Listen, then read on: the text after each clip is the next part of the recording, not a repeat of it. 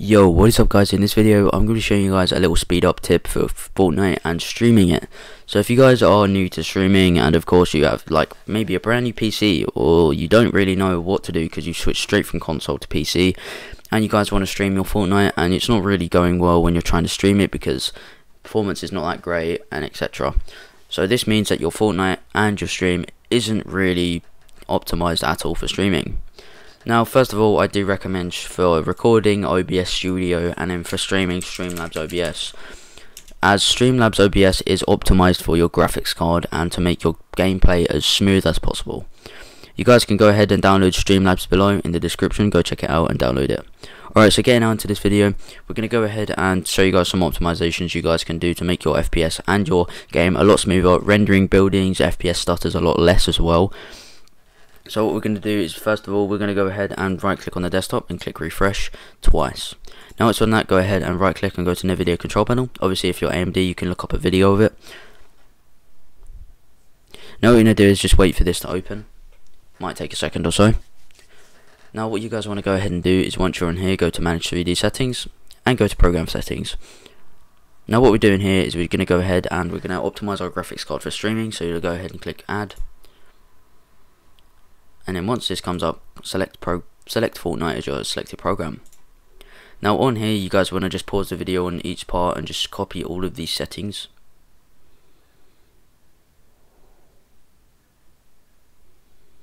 So once you guys have done them settings, you guys are good to go. Click apply and exit out. Now next thing you want to do is go ahead and search up settings. Now in settings we're going to do a couple of things, disabling a couple of things. So we're going to go ahead and go to gaming. I think I've clicked on updating security by accident. Yep, I did. So you're going to guys click on gaming, and here you want to click record game clips and screenshots from game bar. Just turn that off. Go to game mode, turn that off as well. Now it does seem like obviously like Windows will be like, oh yeah, we'll optimize your computer. It doesn't help. It really doesn't help. Okay, so the next things you guys want to go ahead and do is go ahead and go to your run box. So you want to click Windows key and R at the exact same time. Now you want to look up msconfig. Now in msconfig you guys want to go ahead and you want to go, so once you see this little box here, go to boot, go to a timeout and put this on 3, and then go to advanced options. Now yours will probably look something like this. Now as you can see, obviously your number of processors is on 1, so you guys want to go and set this to the maximum number that you can. So obviously mine's 4 because I've got 4 cores on my processor. Now on maximum memory you want to go ahead and set this to, like, just click on the button here and then just click OK, click apply, OK, OK. Should say exit with restart, just click exit without restart. Okay, so the next thing we're going to do is we're going to be going ahead and going to this PC. Now in here we're going to go ahead and on this little black bit here we're going to right click, click properties. In here we're going to go to advanced system settings, and in here we're going to go to performance. Now on here you're going to click adjust for best performance, and you want to click smooth edges, screens and fonts, and show thumbnails instead of icons, and you want to click apply and OK. So once you guys have done that, you guys are pretty much okay on the Windows side of settings and the graphics card side of settings. Now onto your streaming, obviously. So Streamlabs does look pretty much the exact same as this. So as you can see, we've got a lot of settings in here that we're using. So obviously I'm streaming on, I don't really stream on here, I use Streamlabs. But what you guys want to do is go ahead and copy some of these settings. Now depending on your internet, you can set this wherever you want really. So obviously you want to make sure it's NVENC, NVIDIA encoder, otherwise you're not going to be streaming on a graphics card. Software times 264 is your CPU, so you obviously don't want to stream on that. Now for this you want to set it on low latency performance. You can set it to performance or max performance or quality, but I do recommend quality or low performance or max performance. So yeah, you can set one of these. So I'm going to click quality and apply. So once you guys done that, make sure you have some sort of settings like this. So obviously, like, you want to make sure your base canvas resolution is the exact same as your monitor. So mine's 1920 by 1080. Then all I've done here on my output is downscaled it to 810p, which is alright. Now obviously make sure it's on billionaire, and you can either do 30 or 60 FPS depending on what kind of smoothness you want. Now the next one I really like is setting hotkeys. Obviously you don't have to do it, but it's quite cool to do that. Okay, so the next one is obviously streaming, so you can get your stream key, etc. Now make sure your process priority is on normal, as you guys don't want your PC to overheat or anything like that. So yeah. So the next thing is you guys want to go ahead and go to your Fortnite in-game settings, and we're going to be setting an FPS cap on Fortnite. Now obviously if you guys don't want to do this tip, it is really helpful. I promise you, if you have a bad CPU or a bad, like, I don't know, GPU, this is a really good tip for you guys to set your FPS to like a cap. Now what I've done is, because my CPU isn't the best, I've gone ahead and set my FPS to capped my FPS to 80. Now the only reason is because I play on 76 Hz, and I just decided to cap it to 80 because I'll show you my CPU here. I've got an i5 4690K. If it loads, give it a sec. There we go. So I've got an i5 4690K, and I've got a NVIDIA GTX 1650, and I've got 8GB DDR3 memory. So yeah. So you guys want to go to app data, go to local, Fortnite game, saved, config, Windows client, game user settings. Now if you guys can't click on it, go ahead and right click, go to properties, uncheck read only, click OK, and once you're on that, you're fine. So once you're in here, you want to go ahead and click Control F, and you want to look up frame rate limit. Now once you guys have found it, go ahead and click on here and just go ahead and set this to whatever number you want. Now I do recommend 80, 100, or if you're on 144 Hz, I recommend 141 is a really good FPS as well. It might seem a bit odd to put your number at that, but depending on what kind of computer specs if you have. Now if you guys have 2 cores, 2-thread CPU, so to check that you go to Task Manager, Performance, and in here you can see it here. So logical processors is your threads, and your cores are your how many cores you have. So as you can see, I have 4 cores, 4 threads. So yeah. So you guys want to go ahead and, so if you have 4 cores, 4 threads like me, set your FPS to around 80 to 100, depending on what kind of CPU you have. If you have 4 cores, 8 threads, you can set it to about 100 to 120. If you have 2 cores, 2 threads, set it to about 60 or 75 if you can. If you have 2 cores, 4 threads, obviously do the exact same. If you have 6 cores, 12 threads, set it to about 144. But up from there, you can set it wherever you want. But this is just so you guys can get the best streaming quality. Obviously, if you guys are playing tournaments, you can go all out with your FPS. But I think 80 is a really good FPS just for me. So once you've done that, go ahead and click File, Save, and you can exit out of there. So yeah, guys, that pretty much concludes our today's video of Fortnite and the. Oh no, wait, no. There's still one more thing that we can do. So I made a new FPS Boost Pack. Now what this is, it basically configures your PC to play Fortnite better. So what this does, you can go ahead and download it in the description. Go ahead and go to config, and you want to go in and set which one you think best fits your computer.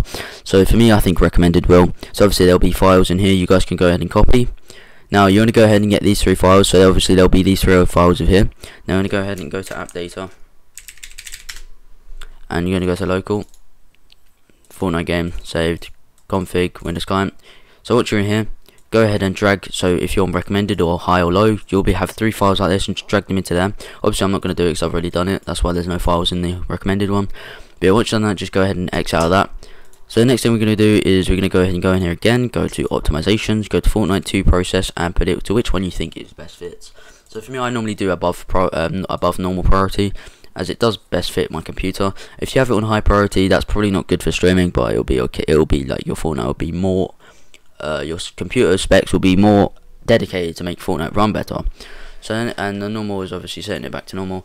Now the graphics card settings, obviously we've gone through these. There's AMD Radeon ones here if you guys want to see them. Now our next thing we have here is ISLC. Now what this is, it's Intelligent Standby List Cleaner. Go ahead and open it, just click yes. Now on here, you guys want to go ahead and wait for it to open. Should be down here. Give it a sec. There it is. So you guys want to go ahead and right click on it. Oh no, you can't. So that's just going to run in the background, I think. I don't know. Is it going to come up on the screen? Probably not. No. Okay. So we'll go back to that in a minute. Go to Reg Optimization Files and go to here. Disable DVR1 Reg. So just go on or do all of these except these ones here. So these last 2 ones you can do here are basically just, so full frame switch there, game optimizations, Yes, okay. Now these are low to mid optimizations, is kind of what kind of PC you have. So if you have medium to high, do the medium to high. I'm going to do low to medium. So I'm going to click yes, okay. So once you've done that, go ahead and go back to command.txt. Now as you can see here, there should be a command here. Go ahead, click Windows key and then type in cmd. On here, right click, go to run as administrator. Click yes, and then go on here, just paste that there, and as you can see it come up with that. Now to enable ultimate performance, you guys want to go ahead and type up this PC. Go to right click again, go to properties, advanced system settings, and then this time you want to go to, where is it, fuck.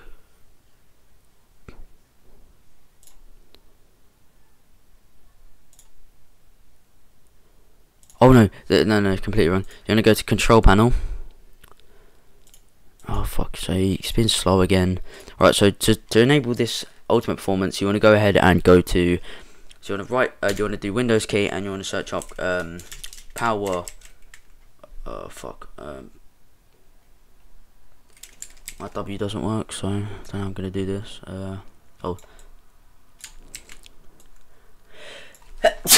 Bless me. So look up power options. Oh fuck. Did the wrong one. You go edit power plant. Now once you're in here, you want to go ahead and turn this to never. Click save changes. Now once you're in here, go ahead and click on ultimate performance. If it's not there, click down on the down menu, and as you can see there's loads I have here already saved. Make sure you have ultimate performance on. Now you want to go ahead and make sure command prompt is still open. Now obviously if you need to turn off HPT. So you want to go ahead and go back to command prompt, you go to run as administrator, yes. Now in here, what you guys want to do, put that there, click enter. If it says an error occurred, that means it's already been disabled. But if it comes up with success, it's been obviously like deleted, then you guys are good to go.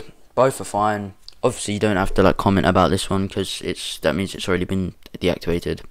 So next one, you don't need to create a restore point, you can if you want. Now also the next one is your Fortnite files, so not Fortnite files, your Fortnite configuration file. Now what you want to do here is make sure that you use all available cores, no splash, prefer processor 4, no touch streaming. So you want to go back into task manager and basically you want to set this to how many cores you have in your computer. So obviously I have 4, so as you can see it says 4 cores, so I set this to 4. All you guys want to go ahead and do is get this whole string here and copy it. Now you want to go ahead and go into the Epic Games launcher. So I've got to look up Epic. So you want to wait for this to open and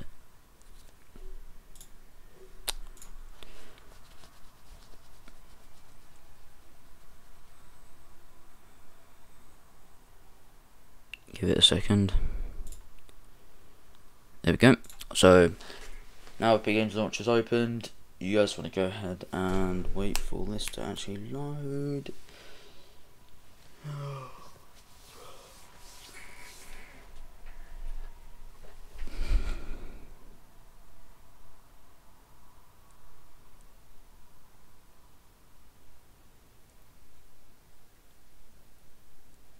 Alright, so once it's loaded, go to library.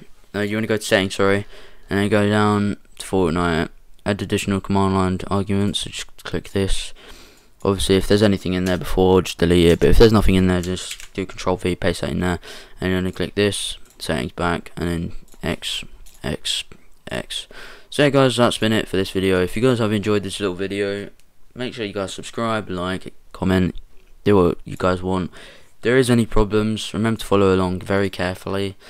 But if there is any problems, guys, let me know in the comment section. But anyway guys, thanks for watching the video, bye.